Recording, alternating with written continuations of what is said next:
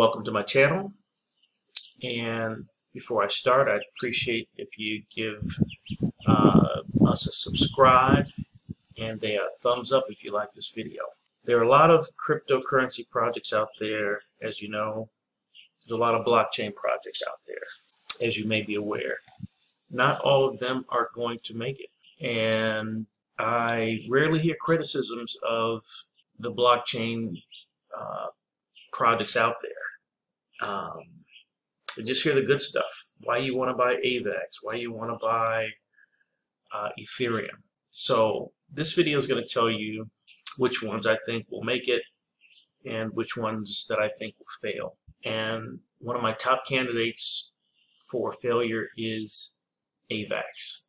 So the AVAX blockchain is, if you take a look at the market cap here, the market cap is $20 billion, and you get that by taking the price of the coin times the circulating supply.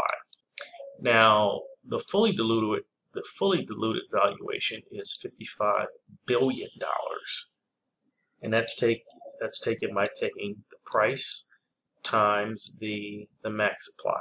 So this is a pretty expensive blockchain already.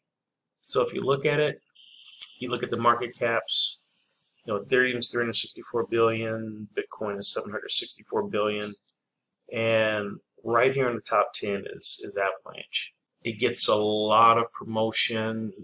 Everybody talks about it, but I'm a user of the Avalanche network, and based upon me using it for some time, I'm not impressed at all. And I really don't think that it's going to make it. And here's why.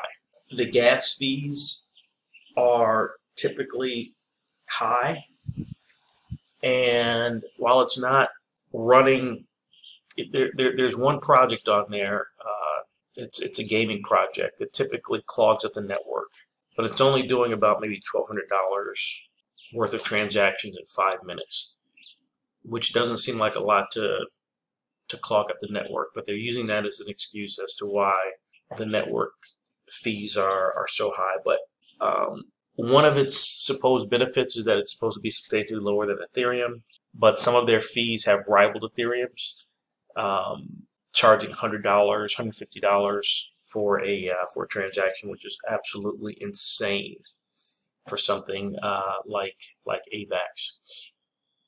The network gets congested really easily, so it only takes maybe under $5,000, $10,000 worth of transactions to go through. And for a company that has a market cap of over $20 billion, it just doesn't add up. It's just a copy of Ethereum.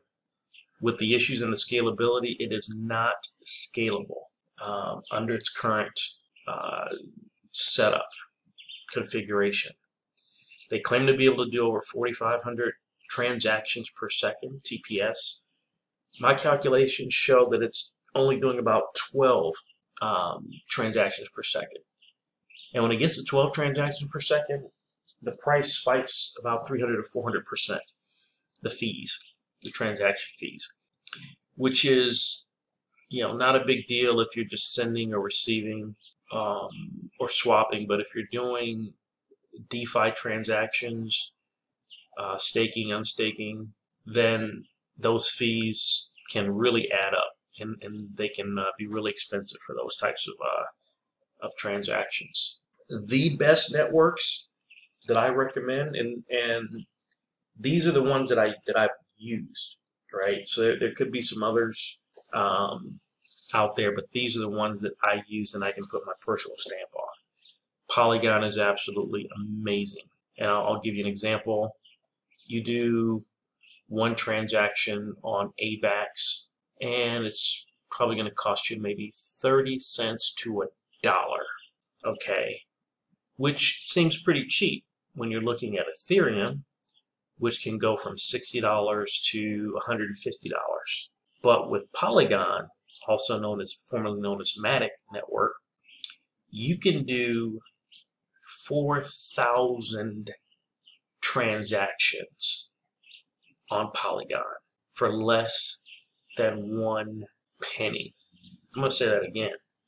You can do over 4,000 transactions on Polygon for less than a penny. So when you look at Polygon versus AVAX, the costs really add up quickly, because you can be doing hundreds of dollars, even thousands of dollars worth of transactions on Avalanche just in fees, paying fees. Where Polygon, the fees are not even an issue. Solana has a similar structure where, you know, it's much less than a penny that you're paying for each transaction. And then you know, the Binance Smart Chain. You know, Binance Smart Chain gets a lot of flack, and partially deservedly so, because it's not a fully decentralized network. It's partially centralized, owned by and controlled by the Binance. So sometimes, you know, they go down for maintenance and things like that. But their fees are still relatively reasonable and consistent.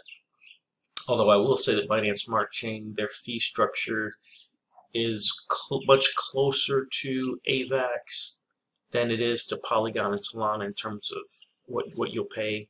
Typically fees are 30 cents, 40 cents, and things like that. But you don't get the same level of congestion, and I've never seen a $100 fee on Binance Smart Chain ever. And that happens a lot on AVAX. So what could save AVAX? Well, there's two things that I think could save AVAX. Number one is if they fix their network and scaling issues. And that's possible. Although, since they basically built AVAX, which it's basically, since it's a clone of the Ethereum network, and Ethereum is now building a whole new network, I don't see them being able to do it with their current network. Seems like they would have to totally blow the other one up and just create something totally new. But if they're able to fix their scaling issues, then that could do it. But I'm not seeing how they could do that with their current. Now, the thing that they have going for them is that there's a lot of money backing this project. And what I've learned over the years in crypto and trading in the traditional markets is that the best product does not always win. And I'll say that again. The best product does not always win. Many times it's the product that has the most financial backing behind it. And if you look at AVAX, it has a lot of money behind it. So they do have the power to make adjustments and fix the network so that it is operating well. And I think that they would try to do that before they let the project fail. But where it's going right now on its current path, I don't see it making it, being one of the blockchain projects that goes forward. All right, guys. Hope you liked this video. Hope you found it helpful and useful. If you did, please give a like and a subscribe, and I'll see you on the next video. Peace. I know last time, and then you call me, and it's not so bad. It's not so bad. And I want to thank you for giving me the best day of my life. No, just to be with you, it's having the best day.